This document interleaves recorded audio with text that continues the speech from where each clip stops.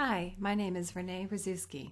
I'm a registered dietitian for our cardiac and pulmonary rehab programs. Today I'm going to be talking to you about the Mediterranean diet. If I could sum up what eating healthy would be, it's really to try to stay away from foods that we know that are cheap, convenient, easy, and even what we call fake foods. Instead, choosing real whole foods, which are minimally processed, leads to better health. And the Mediterranean diet is a very good example of this type of eating.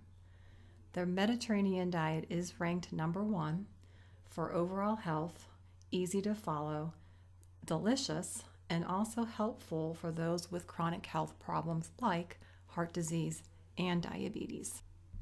There are 5 basic Mediterranean diet guidelines.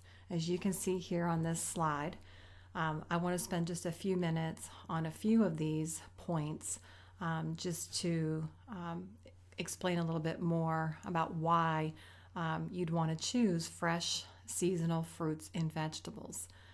When we go to our grocery stores today, oftentimes the fruits and vegetables we're seeing aren't truly fresh, although they can be in season. When we talk about really fresh food, it's kind of like when you grow a garden and you go to your garden and pick that vegetable off that plant to have today to eat. When you're doing that, the vegetable has the most flavor. Of course, it's going to be cheaper and also going to deliver a whole lot more nutritional value than foods that are not allowed to ripen, that are sitting around for more than 24 hours. You lose a lot of those nutrients. In the Mediterranean countries, of course, they have a beautiful climate and they grow things all year round, but they stick to eating things that are in season and picked fresh that day. If you don't have access to truly fresh vegetables, you still are going to have nutritional benefits from eating them. You could also think about frozen vegetables. They're often the richest in nutrients because how quickly they are frozen after being picked. Typically, frozen vegetables are frozen within 24 hours to maintain their nutrients and also are picked when they're fully ripened, so the full nutrients are present at that time. The Mediterranean countries also include plenty of nuts and seeds and foods like peanut butter, almond butter. They also consume more of their protein from plant foods such as chickpeas and lentils, but maybe you're more familiar with pinto beans, black beans, kidney beans. These all count as part of the legume family. They choose whole grains. You're more familiar with whole grains being like whole wheat bread, maybe whole grain pasta. But the Mediterranean countries really kind of focus on eating that whole grain. So, for example, grains like brown rice, oatmeal, to their types of grains that we can find here in the United States, like farro, quinoa, couscous. You might have heard a few of those before too. They don't eat as much pasta and bread as you think. That's more of an American cuisine than it is really truly theirs. But when they do have bread and when they do have pasta, they consume them in a whole lot smaller quantities than we would if we visit an Italian restaurant or maybe when we fix dishes like spaghetti or lasagna at home. Because they live on the Mediterranean Sea and they stick with the ideas of eating what's local for them, they catch all their fish or seafood from the sea. And this is what we call wild caught seafood. There are a lot of health benefits in consuming wild caught seafood over farm raised, and I'll talk about those a little bit later on. When you're at the grocery store or maybe when you're visiting a restaurant, you want to look for the tag wild caught. If you're looking at Atlantic salmon as an example, Atlantic salmon is a farm raised seafood, not wild caught. Salmon only live in the Pacific Ocean. They also use plenty of herbs and spices and extra virgin olive oil to add flavor to their foods, but there are also a lot of health benefits to using herbs, whether they're fresh or they're dried. as well as extra virgin olive oil. And I'll talk about that a little bit later on. They do consume eggs, and you might be surprised to know that they consume whole eggs. We don't recommend eating just egg whites anymore, and I'll talk about that a little bit later as well. When it comes to their dairy choices, they do fresh cheeses and yogurt in moderation, but again, they don't do low fat or fat-free choices. Point number 5, here in the United States, we consume too much added sugar through typically sweetened beverages, candy, chewing gum, that type of thing.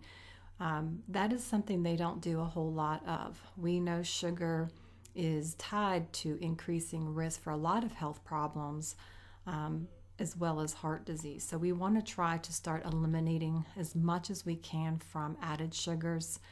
They also don't consume refined grains like we do here in the United States. Refined grains typically refer to white colored starchy grain type of foods like white bread, Lance, snack crackers, just as an example.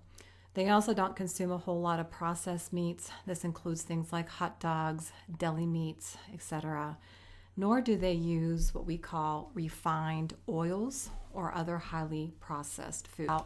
What these refined oils are, as you can see here on this slide, we talk about vegetable oil, otherwise known as polyunsaturated fats, or what we call omega-6 fats. Vegetable oils today are heat treated, and that's to increase their smoke point so that you can cook at high temperatures with them. But unfortunately, what we are learning recently is that these oils that we once recommended as good choices for your heart health are now actually linked back to health issues. Oils like you see here, canola oil, which really is not an omega-6. It is a monounsaturated fat, but it is highly refined, so we're going to put it in this category for now. To things like peanut oil, eating at Chick-fil-A, well, Chick-fil-A uses peanut oil. If you're buying that Duke's mayonnaise, they're using soybean oil. So a lot of these vegetable oils are in our food products. And the problem with them is, again, what you see here on this slide is these are oils that don't have any nutritional value because of their heat treating process. They actually are then considered to be rancid fats, and they smell terrible. And the companies have to add deodorants and chemicals like bleach to make them smell better, to lighten their color, to clean them.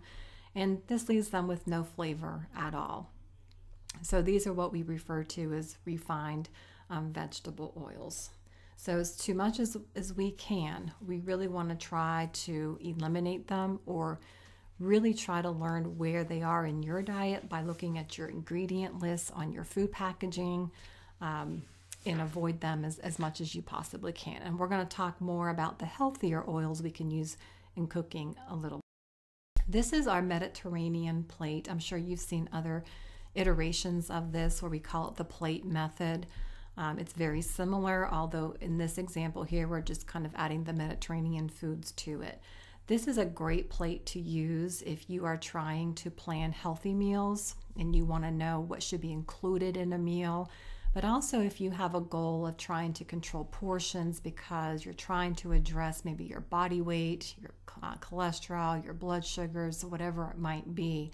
This plate is going to show you the right amount of those foods that should be included at your meals. So when you're looking at this plate, the actual size should be about 9 inches. Most of our dinner plates we have today are far bigger than 9 inches. If you have any paper plates in your house, that's actually what we use as a reference for what a 9-inch plate really looks like. So you may have that, but again, if you've bought more of the modern cookware, then you probably have something much bigger. So try to keep in mind when you're using your plate that you make half of your plate vegetables like you see here on the left, and then the other half you separate again into 2/4 sections and put your protein in what you see here as starches or grains. on that plate. And you can round out your meal, very typical for the Mediterranean countries to use fruit as a dessert with meals, fresh fruit typically like figs or dates. And then, of course, drinking lots of water is always a good idea too, to limit our sweetened beverages we might be drinking, like from sweet tea or lemon. So starting with the vegetable group, here in the United States, we don't do a really good job at getting enough vegetables every day. So this is a minimum that you see here, aiming for 4 cups a day. If you are making half of your plate vegetables, that actually would have 2 cups of vegetables. So if you did that at lunch and you did that again at dinner, you would easily achieve 4 cups of vegetables a day. In the Mediterranean diet, they actually consume twice that amount. So sometimes that can be too aggressive for a lot of Americans to start out with. So hopefully aiming for 4 cups a day would be more achievable for you. And even if you're not there, trying to at least make your lunch meal and your dinner meal maybe with vegetables, if you're not doing that now, would help you get on your way pretty easily. All vegetables are good. Of course, we've already talked about if they're fresh or they're in season, they're going to be cheaper, they're going to taste better, they're going to have more nutritional value. But it is important to keep your eye on, if you are buying frozen or canned vegetables, to keep your eye on the food label for sodium, possible sources of fats or sugars that can be added into our vegetables. It's always a good idea to look for low sodium canned vegetables or no salt added canned vegetables. If you already have normal canned vegetables and you're seeing how much salt is actually in a serving size, it's easy to remove about 30 or 40% of that sodium just by rinsing those vegetables with fresh water. So again, all vegetables are good here. These are just some examples that you see that are pretty typical for Mediterranean countries. So talking about grains, as I said earlier, they focus more on choosing whole grains, not so much wheat bread, not so much pasta, but really eating more whole grains like you see here: bulgur, couscous, farro, rices like brown rice, wild rice, and even oats are included in their diet as well. There's a lot of health benefits for choosing whole grains. Whole grains are wrapped up in fiber, protein, vitamins, minerals, antioxidants, and healthy fat sources. When we choose the refined version of grains, all we're going to be getting is the starch, which is what turns to sugar easily after you digest it. But also, you don't get as many vitamins, minerals, or antioxidants because most of these grains are stripped of those, and then they add back 5 of the vitamins and minerals that our government deems necessary to provide some of the basics. So you're losing a lot of nutrition, a lot of the health benefits if you're sticking with refined grains. In order to help you with keeping cholesterol, blood sugars, and weight down, it's important to control our portions, even if we are eating oatmeal or some of these other true whole grains. Keeping them to about just 1/4 of your plate, like you saw in that slide previously, is a good portion. So it allows you to enjoy that, but not overdoing it. There are some brands you can look for that are good whole grain choices. If you're looking for some pasta alternatives, the Explore Cuisine, the Ancient Harvest, and there's another brand, I don't have it on this slide, it's called Banza. Explore and Banza are legume-based pastas, so they have a very high fiber protein content, very filling, very good for cholesterol lowering and blood sugar lowering. Ancient Harvest is a wheat-free grain where they use rice and quinoa, so it's a very healthy alternative with a good fiber content, low starch. Let's talk about the fats in the Mediterranean diet. The Mediterranean diet is not a low-fat diet. The Mediterranean diet actually is more of a moderate fat diet. And of course, most of us have been led to believe for a pretty long time that fat is something we should limit or maybe even avoid. We've learned a lot in the past 15 years about different types of fats, and they're not all created equal. So when we're talking about fat in the Mediterranean diet, we're talking about what we call healthy fat, fats that actually are known to reduce inflammation in our body, to help reduce our cholesterol, help to keep our blood sugars under control, even lower our blood pressure, and yes, even help us with weight loss. So it is so important to make sure we are getting more of these healthy fats into our meals or even our snacks every single day. The minimum here is going to be at least 7 servings a day from our fats. And you can see some of the oils we're talking about. And even though you don't think of maybe these foods as being a fat source, they're considered healthy foods with fat because they have a high fat content, even though they're not necessarily greasy or oily. And we're going to look at a slide very shortly on what constitutes a serving from these fats. If you're using cooking sprays at this time, I would recommend that you stop because that follows the time of when we used to recommend a low-fat diet, which the American Heart Association no longer supports. So we really want to use oil in a bottle. And one of the best oils to use is going to be our olive oil or even avocado oil. And I'm going to talk about why that is in the next few slides. But pay attention here that when you see on the screen how olive oil has a low smoke point, avocado has a high smoke point. What that really means is that if you cook at high temperatures, you're going to need an oil with a high smoke point. If you cook more at lower temperatures, then sticking with a low smoke point like olive oil will be fine. Maybe you do a little bit of both. If that's the case, then I'm going to recommend that you have one cooking oil that can be used at higher temperatures and one that can be used at lower temperatures. That's important because if you cook with organic or extra virgin olive oil at high temperatures, you're going to burn the fat. That's going to make your food taste bad, but it also introduces what we call free radicals that can cause inflammation in the body. So it's not a good thing to do over long periods of time. If you're not familiar with avocados, I really encourage you to get familiar with them. They provide so many good health benefits for us. The most common ones we find in our grocery stores are the smaller, brownish, blackish ones. We call them Hass avocados.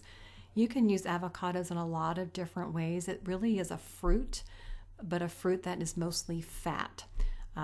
You can use avocados to make desserts like chocolate mousse. You can make creamy, delicious salad dressings with them.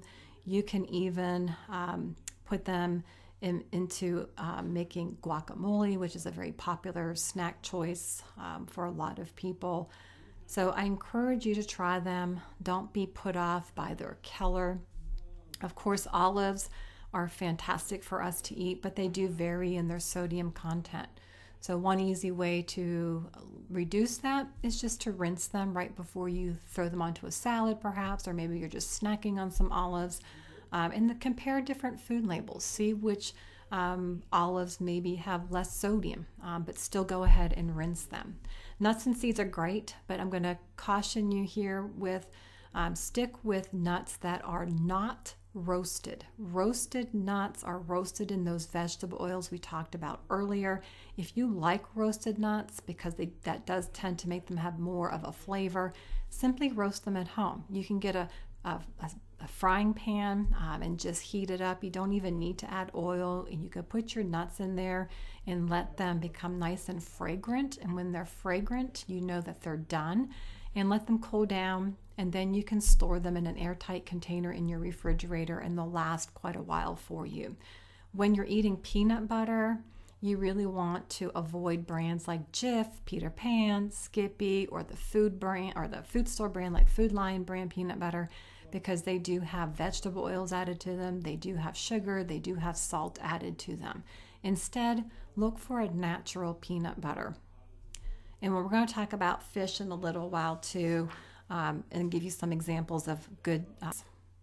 Here's a slide just giving you an idea of what a serving of oils and fats would be for some of the foods we just talked about. So remember what I said, the minimum amount per day is 7 servings, up to 9 servings or more a day, depending on our calorie needs, but most people will be fine just that.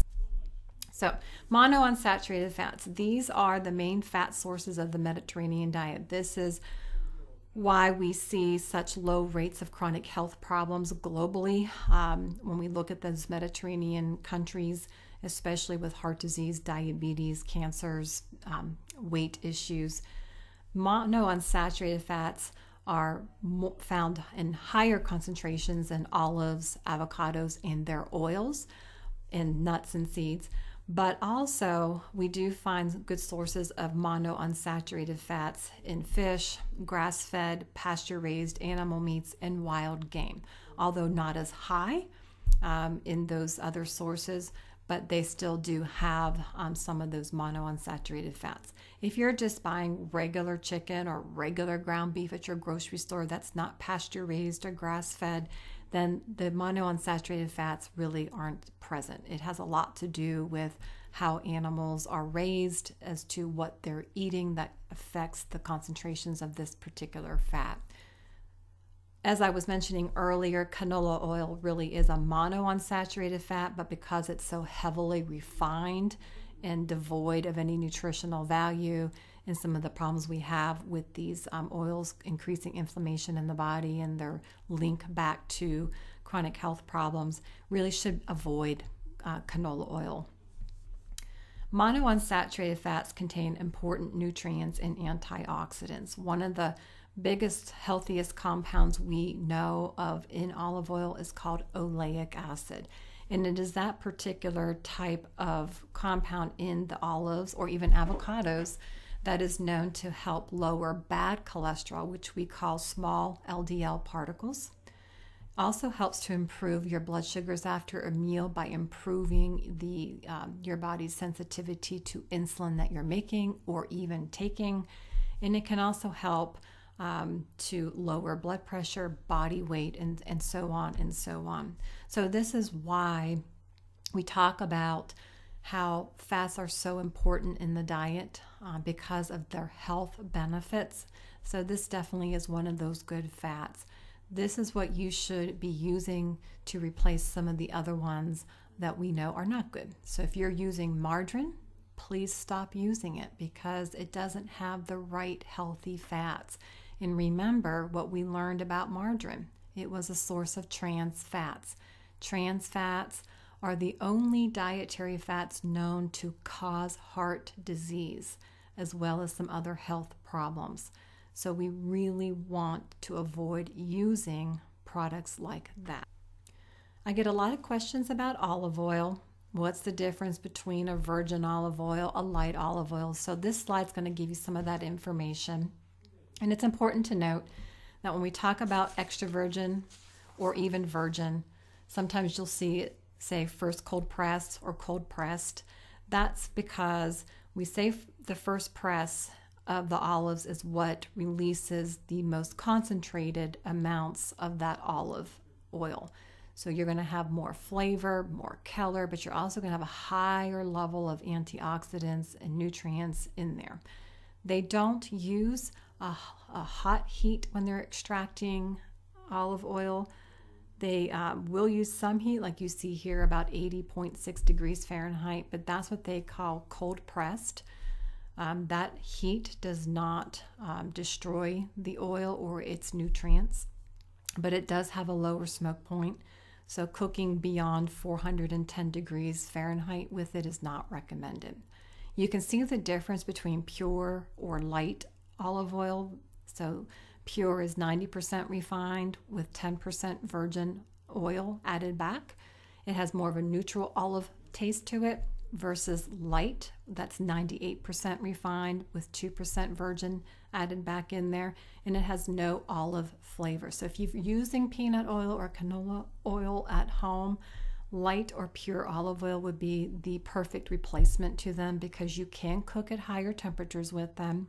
They don't have the flavor, if that's what you're trying to stay away from because you don't like the olive taste, or you just want a neutral cooking oil. Light means light in color, but not light in calories. There's less antioxidants in pure or light olive oil, but they still have the heart-healthy monounsaturated fats. With the Mediterranean diet, they don't use a whole lot of solid fat, so they pretty much use olive oil for everything. I'm sure you've been to a restaurant where they've brought you olive oil with some seasonings in there with some fresh baked bread. Or you've maybe seen cooking shows where they take the vegetables or maybe the fresh grilled fish off of the grill, and they take olive oil and they drizzle over the meats or the vegetables. That's what we should be doing. We need to have more of these fats in our diet, and this is a very healthy, tasty way to do that.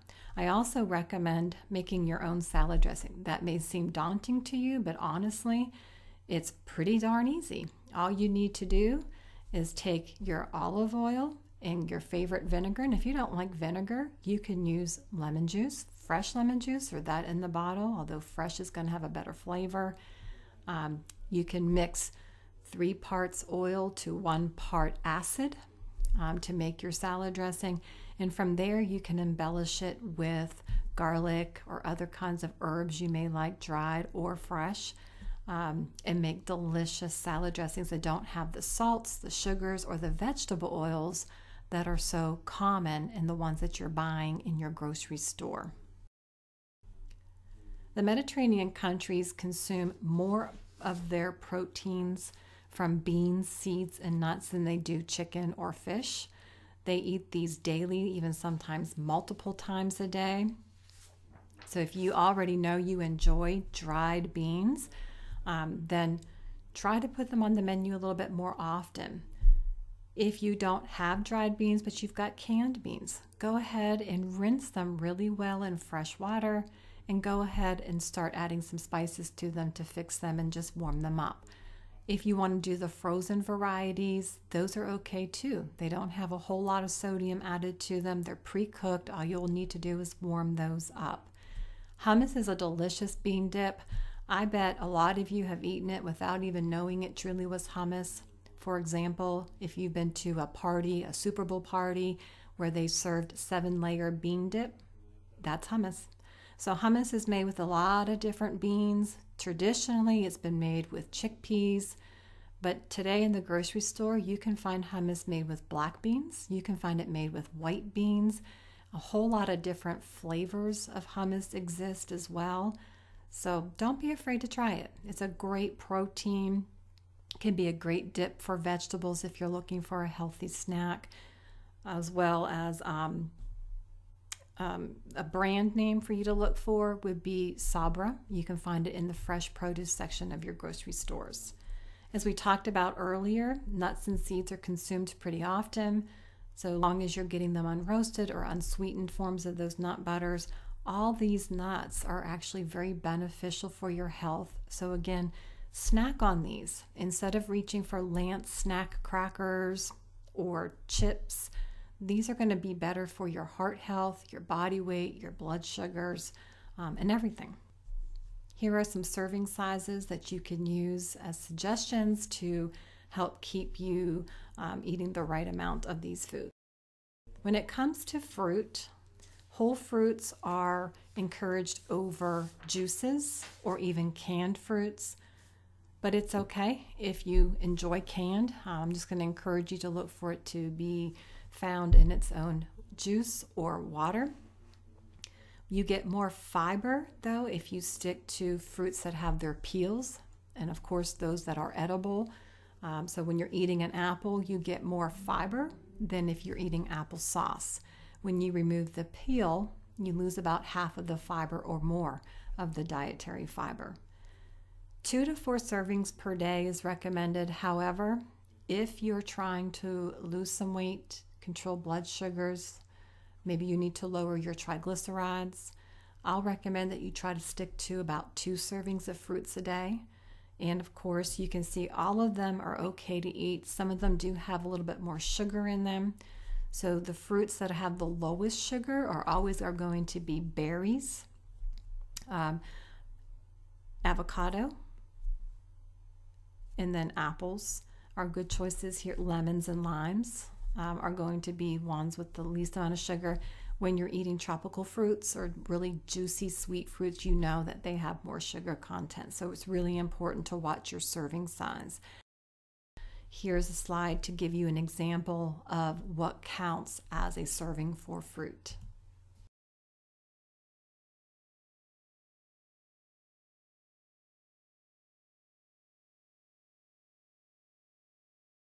So now we're going to talk about fish or seafood. And you can eat shrimp, you can eat crab, you can have mussels and clams. We no longer limit dietary cholesterol in foods. So if those are the types of seafood you enjoy, you can certainly start bringing them back. You can do canned, you can do frozen, you can do fresh, but remember, fresh in a grocery store means they took it from the freezer and they thawed it out. When you're buying canned, you'll notice that some brands will offer low sodium, some do not. That's okay. You can just rinse it with water and go about fixing it to lower the sodium content.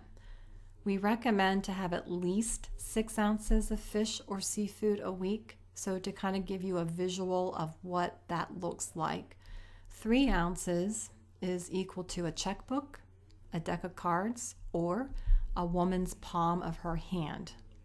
So that's what 3 ounces looks like. So if you had 6 ounces, now you can see how much that really is. The Mediterranean countries consume seafood at least 4 times a week, so even up to 12 ounces of fish a week.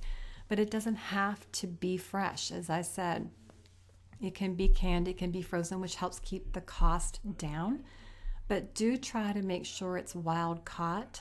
Farm-raised seafood does have controversies depending on where it's farmed, which countries. We know that there can be a lot of pollution, a lot of antibiotics used to control diseases, and farm fish aren't eating a natural diet. So again, their nutrient content is different than what we find in wild-caught seafood. So you can see all the examples here of healthy seafood, but it's important to get this omega-3 rich seafood. Omega-3s are the dietary fats that are essential to our human body. They're needed for good health, and 80% of Americans are deficient in omega-3s. Our body cannot make them. We need to get them from food, but we don't have a lot of foods that are naturally good sources of omega-3s, especially the types of omega-3s that come from our seafood, which is what the body uses better and absorbs better. So here are some examples. If you're not a fan of salmon, other omega-3 rich seafood you could be choosing. And we recommend you try to at least get 3 ounces or 6 ounces a week if possible from an omega-3 rich source. You'll note there's a great resource at the bottom of your slide, seafoodwatch.org. I encourage you to visit that website. You can download what we call the Seafood Watch Consumer Guide for the state you live in, or maybe the state you're planning to visit, to get information on what fish is the best to order. If you're concerned about sustainability, you also will be able to get that from this guide. For the Mediterranean countries, as I talked about with dairy, for them, a lot of it's fresh.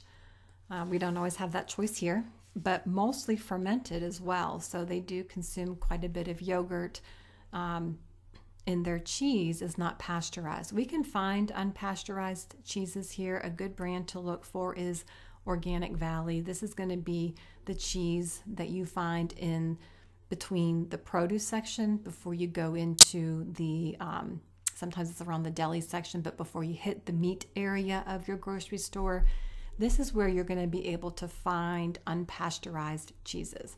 Most of the cheese or yogurt they eat is coming from goat's milk or sheep's milk, which is lower in fat content overall. So if you're familiar with feta cheese, goat cheese, manchego cheese, those are great cheeses for you to add some flavor to your food. If you're going to choose yogurt, we would recommend you stick with unsweetened. If you're buying the traditional yogurt like a Dannon blueberry yogurt, there really isn't a whole lot of blueberries in there as there is sugar and flavoring. So that's not the right kind of yogurt that's good for your health. In fact, it can be bad for your health. So buying a plain yogurt and adding blueberries to it or a little bit of honey, cinnamon to sweeten it up provides more health benefits. Greek yogurt is a little thicker, but it has a lot more protein, sometimes twice or 3 times the protein. So if you're looking for a great protein source for breakfast or maybe for a snack, this is really a healthy way to go for that. Here's examples of what counts as a serving from this food group. One more thing I'm going to say about cheese. If you're eating Velveeta or Kraft sliced cheese or cheese spray for crackers, Cheez Whiz, whatever those things are, that's an example of what we call fake food. American cheese is only 50% milk, and then the other 50% is vegetable oil, salt, preservatives, and so on. So you're not even getting a good source of protein, but it's going to be ingredients that we know make us unhealthy. When it comes to eggs, the American Heart Association in 2015 dropped the low cholesterol diet. They no longer limit egg intake, and the Mediterranean countries always consumed whole, real eggs. So it's a good thing to eat the whole egg because the yolk is what provides the most valuable nutrients that actually can help lower our risk for chronic health problems like heart disease. The reason is that the egg yolks supply us with vitamins A, D, and E, as well as some other vitamins. But vitamins A, D, and E also function as very powerful antioxidants, which help lower inflammation in the body. We know that choline is another mineral that's deficient in the American diet. Choline is linked to lowering inflammatory proteins in the body that are associated with heart disease. So if you're eating egg whites, you're not getting all of these valuable nutrients. We do recommend that you choose pasture-raised eggs, organic eggs. Again, this goes back to how is an animal fed and what kind of nutrients it has in its foods. So if a chicken is allowed to eat a normal diet, then it's going to actually have more of these nutrients as well as omega-3 fats. For poultry, they don't eat that very often like we do here in the United States. They eat maybe 3 to 6 ounces a week. But they do, again, use their pasture-raised chickens. So we want to look for that here to get those same types of nutrients that are found in their meats so we can get some of the same health benefits they experience. Red meat and sweets are considered once-in-a-while foods for the Mediterranean countries. As I indicated earlier, they don't consume a whole lot of added sugar. Their sweets typically can be fruits, or for very special occasions, they may do cakes, but they're not nearly as sweet as they are here in the United States.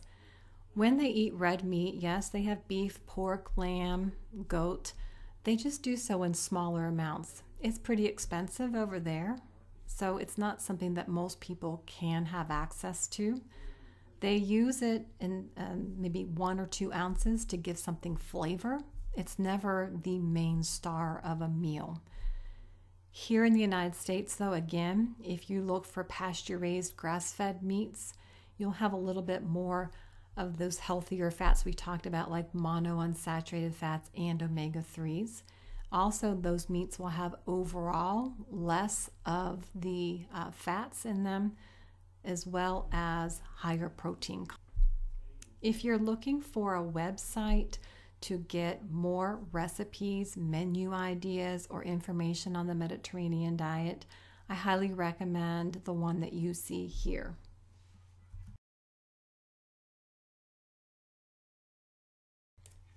The one last thing, before we end is what we see here from an author named Michael Pollan.